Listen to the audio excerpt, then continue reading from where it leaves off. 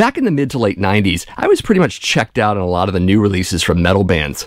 The new bands I wasn't really into, and even the bands of the past seemed musically lost.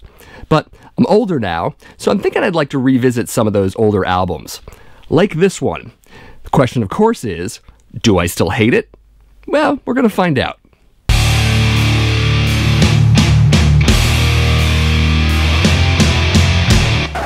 So my personal history with this album is pretty brief. I saw the music video for Stain of Mind, and wasn't really taken with the track. I heard a few of the other songs, and I really didn't like much of what I heard. I think I was reacting to their flirtation with some of the modern musical stuff they were doing, some of the trends that were going on at the time in the late 90s. So I was probably reacting to that as well. I should also point out that, like a lot of the shows I do, I am doing the vinyl version of this album. So if you're used to the CD or digital download of it, it might have extra tracks, it might have a slightly different track order. I'm reacting to this, so just keep that in mind. So be right back with the track by track. So right away, track 1 is a really good opener. It's a solid track. It makes you think, hey, this is going to be an amazing Slayer album. Classic Hanneman King guitar solo trade-offs. It's going to be great. I didn't like the vocal effect going on in this track, and it continues through the album here and there. It's kind of obnoxious, but it doesn't pull away from how good this song actually is. So I hear this song, I'm pretty hopeful, but we'll see what happens later on, of course. Track 2 is also a bit of a banger, though not as strong as that first song. Still pretty good, and again gives you some hope that this is going to be a fantastic Slayer album. I definitely dig it. The bass can be heard, which is nice. There's been in the past, Tom's bass playing hasn't always been heard, but I like it. You get it in this album, so it's one of the benefits. So track 3, as I mentioned in the beginning of the show, it's kind of a groove metal track. I mean, we know groove metal has pretty much taken off and infiltrated a lot of genres, but it's definitely here. It's the 90s. We come to expect it. The guitars sound like ass, which leads me to the production on this record. Not good. Not really great at all. Thank you, Rick Rubin, I guess, again. Also, Tom's whisper thing he does in this track is not very interesting.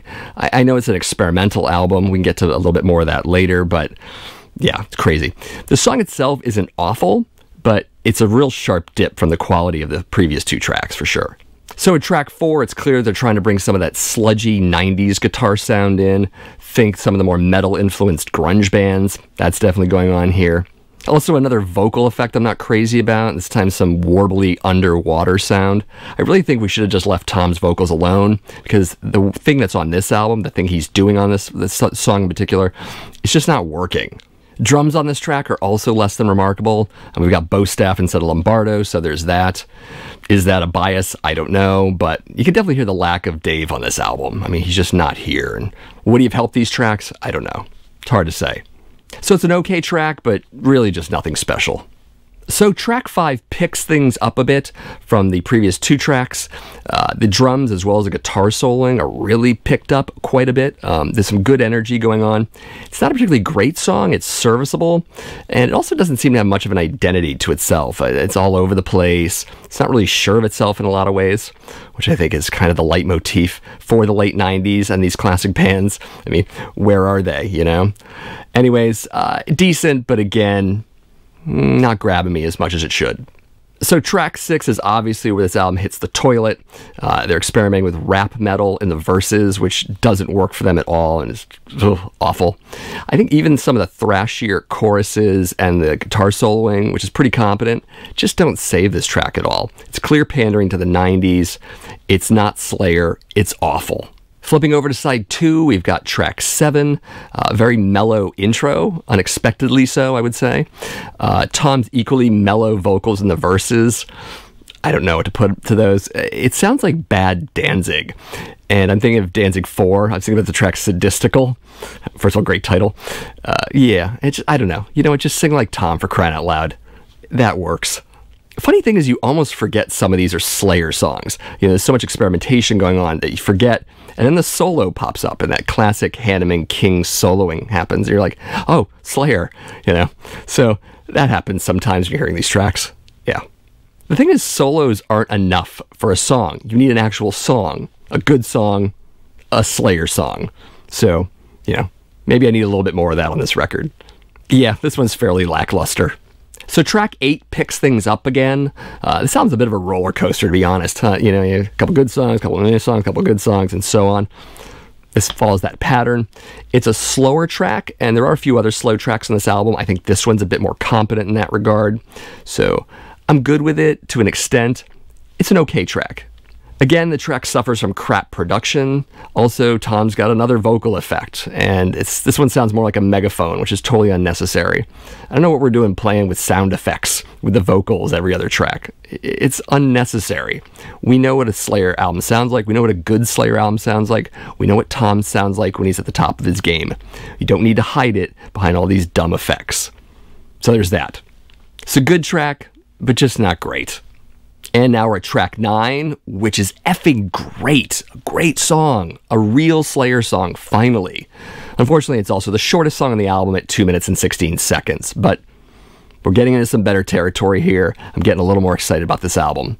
Moving on to track 10, another great Slayer song. Finally, we're getting some good ones here. Crap production aside, of course, the choruses are pretty strong, pretty great. The bridge is questionable, another stupid vocal effects there. Thankfully, that bridge is very short, and I don't think the song takes much of a hit as a result. I think it's still a great song, regardless of that. Moving on to track 11, not a lot to say about this song other than it's probably the greatest song on this album. It's really, really good. More songs on this album should have been this good. I also feel like it's strong enough that it could have been on a great album like Seasons in the Abyss. I think it's really a great song. I don't know what more to say about it.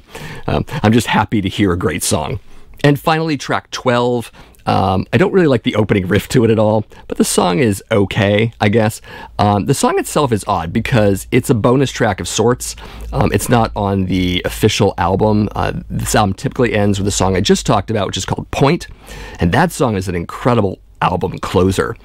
I think they just threw this on here just to have it on here, this song. It's not listed on the disc label for some reason, but it just sort of pops up. I don't know. I mean, if you need it, it's there, but I just don't think it's that amazing of a song. It's not great, it's not bad, it's just sort of there. So here are the point totals for the album, track by track. We're at 63%. Not too bad, not great, but not awful. Kind of in the middle. So not including the bonus track, it seems like this album is bookended by great songs. We got 2 good songs at the beginning and 3 great songs at the end. And then in the middle, we just have okay songs and crap songs. So it starts strong, it ends strong, but it's that middle that I have a bit of an issue with.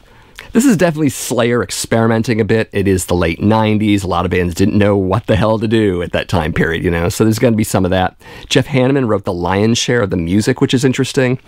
I do cut him a bit of slack here, I think because of that.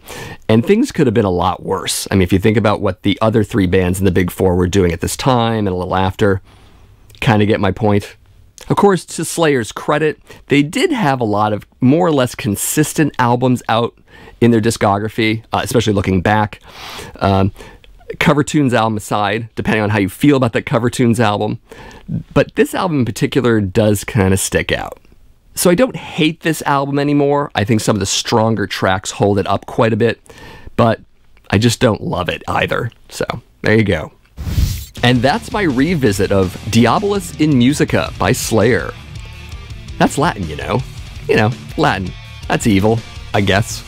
But how do you feel about the album? And if you hate it, would you want to revisit it all these years later? Let me know that and anything else that makes sense in the comments below. Of course, at this point in the video, I'm going to tell you, like, subscribe, and share. I'm actually going to ask you to do that. I wouldn't tell you to do it.